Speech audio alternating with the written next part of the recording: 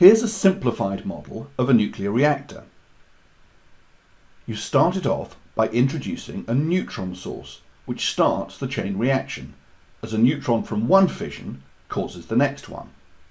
We've shown the nuclei reforming after they fission, which obviously they don't do, but it keeps the simulation tidy.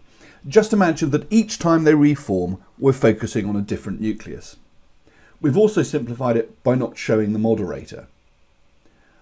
After a while, we can remove the neutron source, and the reaction sustains itself because each fission releases neutrons that cause, on average, exactly one other fission.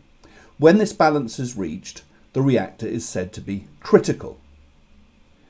If we want to reduce the power of the reactor, in other words, reduce the number of fissions per second, then we lower the control rods.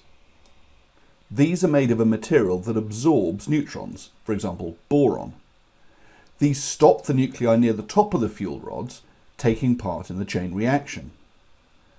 If we lower them all the way down, then we can shut down the reactor and the fission reactions stop.